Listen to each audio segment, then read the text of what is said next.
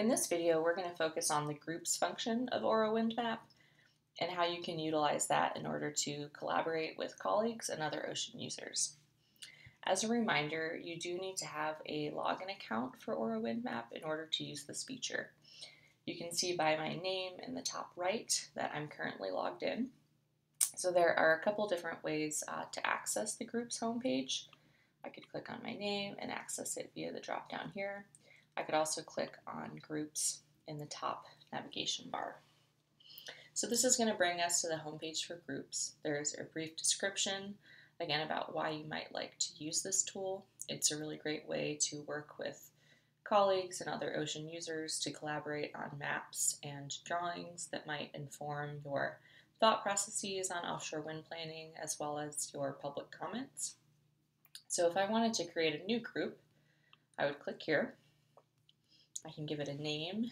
In this case, I'm going to call it testing 2 because I already have a separate test group. I can choose to keep it public, which means that anybody can join it and therefore see the maps that you bookmark there. Or I could choose to make it private, and that would mean that as an owner of the group, you would actually need to approve membership requests, which would grant people the ability to contribute to and view maps that are bookmarked there. So I'm going to keep it public for now. I'm going to give it a brief description that just says testing for OROWindMap. And then you've got the option to choose an image that represents the group. I'm not going to choose an image today. This means that it will be assigned a default image, and you'll see what that looks like in a moment. So after I click Create Group, you can see that it stores a certain amount of information for each group. It tells me the day that it was created and who owns it. There's also this preference option where I can choose whether or not I'd like to share my real name with this group. So I'm going to go ahead and select that. If I want to make any changes to the group that I've just created at any time, I can go to Manage Map Group. I could make changes to the title, description, image, and whether or not it's public or private. And if I decide that I no longer want this group, I could go ahead and delete it. I'm going to go back for now to the main group page.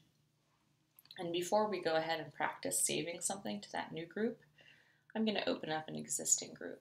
So this demo group is one that I created in January of 2022. You can see the group members here. As the owner, I could choose to promote other people to owner status, which would give them some of those capabilities to help manage the group. And I could also choose to remove someone. Here you can see that there are saved map bookmarks as well as drawings. And again, that's the real function of these groups. So this pink shrimp fishing effort map is one that I actually highlighted in a previous video. If I just click on that hyperlink,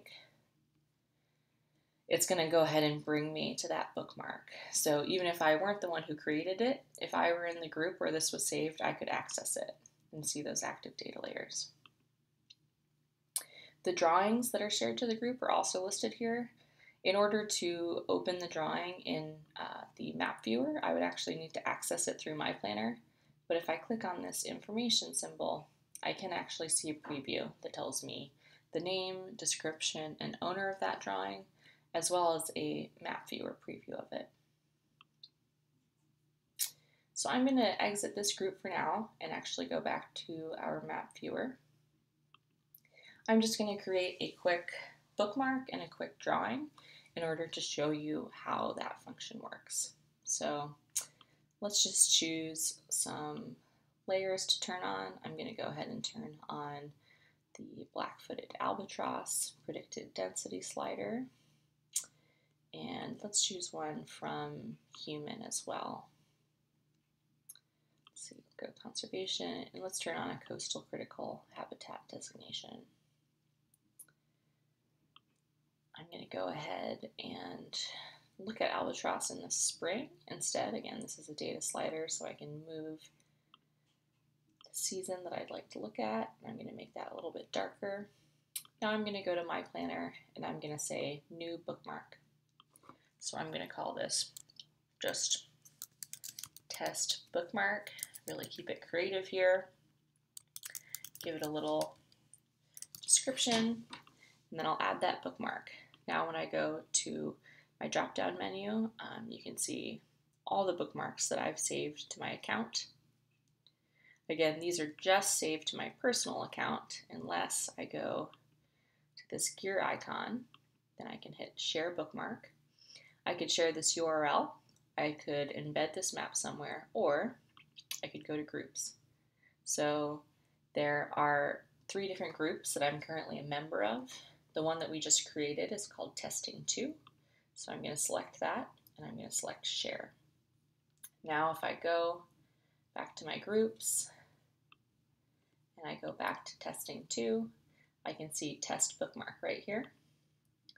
I can click on that, and it's going to bring me back to that shared map, or that bookmark that I created. So this is really useful if you're going to be working on this over time and want to return to the same map or have more than one person contribute to a map. This is a really great tool to utilize.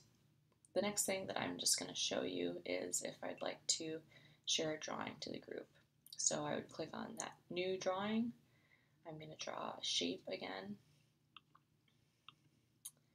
Just make a big rectangle off the coast of Oregon. I'm just going to call this test shape, and I'm not going to give it a description for now. So I'm going to save that.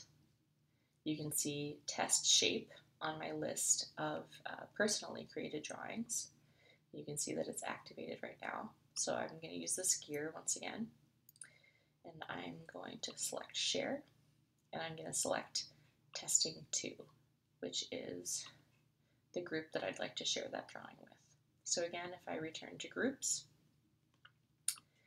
and I return to Testing 2, I can now see Test Shape. And so again, in order to open the shape in the map viewer, I would actually have to do so from my planner.